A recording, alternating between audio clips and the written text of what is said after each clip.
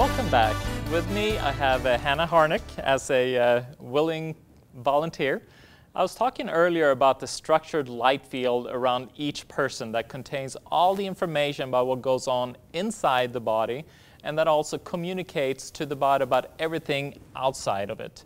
There's an additional principle I would like to explain, and that is the principle of direct resonance. So when you have two substances of similar molecular frequency come in close proximity to each other, they will tend to vibrate sympathetically through harmonic resonance. So this effect will produce a relaxation response in the body. One of the easiest ways to measure this response is through a technique I use in my office called Autonomic Response Testing. This technique utilizes changes in the signaling of the autonomic nervous system when the body is exposed to different agents, like mercury, cadmium, and different foods. These changes will then produce either an upregulation or downregulation of this muscle spindle in the arm. You can measure the changes then through other muscles, but I just use this muscle for convenience. So let's do a check for a common toxin, the heavy metal, mercury. So here you see vials of the different metals. So we're going to just pick out the vial for mercury, and we're going to then test her and see where in the body is mercury. So first, we're just going to have her stretch his arm straight up. Just keep the arm really strong. Perfect. Then I'm going to take this vial, just going to put it in this, what's called a signal enhancer. So it actually enhances the signal of the frequency that's in the vial, and it's a frequency then of mercury. It's a homeopathic vial. So just stretch his arm straight up.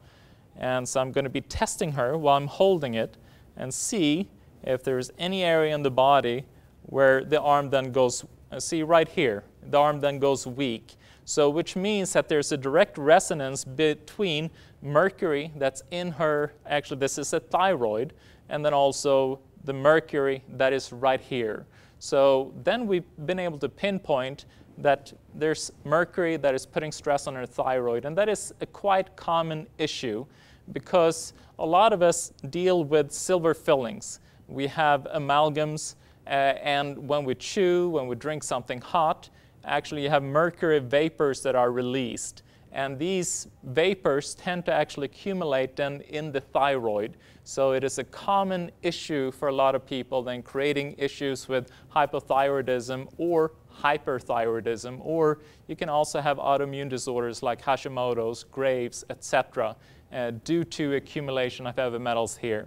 So what we're going to do then as a next step is that I'm going to have her then actually hold her hand right over the thyroid, and while I'm then lasering in the information, all I'm doing, it's just a little laser beam,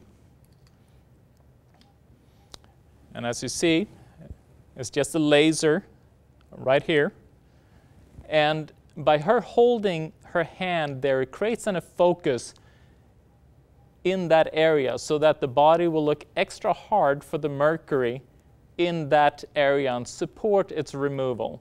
The CDC, the Center for Disease Control, they actually issued the statement warning of the dangers of mercury exposure, citing 10% of women of childbearing age have mercury levels that are putting the fetus at risk of autism, ADHD, neurodevelopmental delay, learning difficulties, and behavioral problems. And you have common sources of mercury as the amalgam or silver fillings that I mentioned earlier in our teeth, but you also have flu vaccines and other types of vaccinations, and environmental exposure like our energy-saving light bulbs. So, and you can do the same for any toxin. Let's say, for instance, you have formaldehyde. So here you have different chemicals right here. And you can pull up the formaldehyde, and you can do the same type of testing for formaldehyde. And you can just test and see. So just stretch his arm straight up and see if there's a formaldehyde. And you see there's some formaldehyde in the liver. And then you can do the laser energetic detox in that area. Formaldehyde is a cancer-causing substance that is used to add permanent press qualities to clothing and draperies.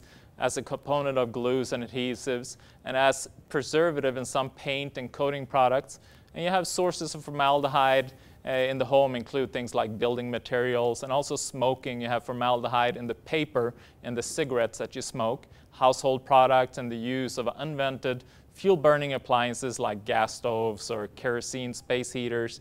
So this technique, it can not only be used then for detoxification, because that's actually what happens when we're using the laser, but it also can be used to balance and to activate things like hormones, enzymes, neurotransmitters, and much more. So I want you to see how when we come back.